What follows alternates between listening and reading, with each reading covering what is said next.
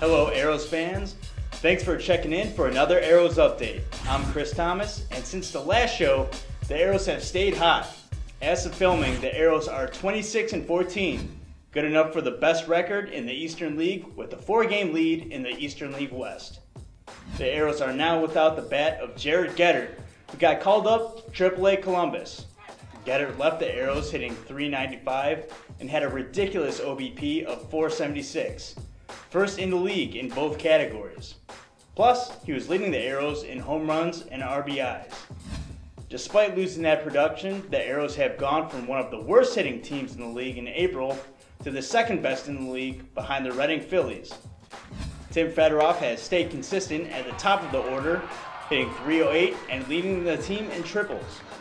Chun-hsiu has slowed his strikeout pace, and now that Goedert has moved on, Chen now leads the team in batting average and on-base percentage. Cal Bellows is tied for the team lead in home runs with 5. His batting average may not jump out at you, but he's been patient at the plate and leads the team in walks. His on-base percentage is nearly 100 points higher than his average. Bellows has also driven in 19 RBIs, leading the Aeros. Bellows was named Eastern League Player of the Week for the week ending May 21st, hitting .393 with 3 home runs and 9 RBIs in those 7 days. The Aeros stayed on top of their pitching game and still have the lowest ERA in the Eastern League at .274. TJ McFarland hasn't lost his start since we last talked.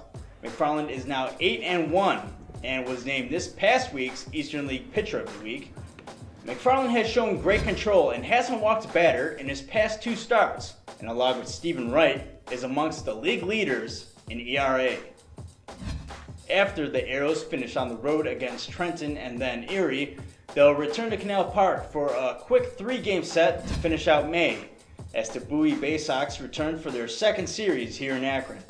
The Aeros will hit the road for 4 in Binghamton before welcoming New Britain and Altoona starting June 5th.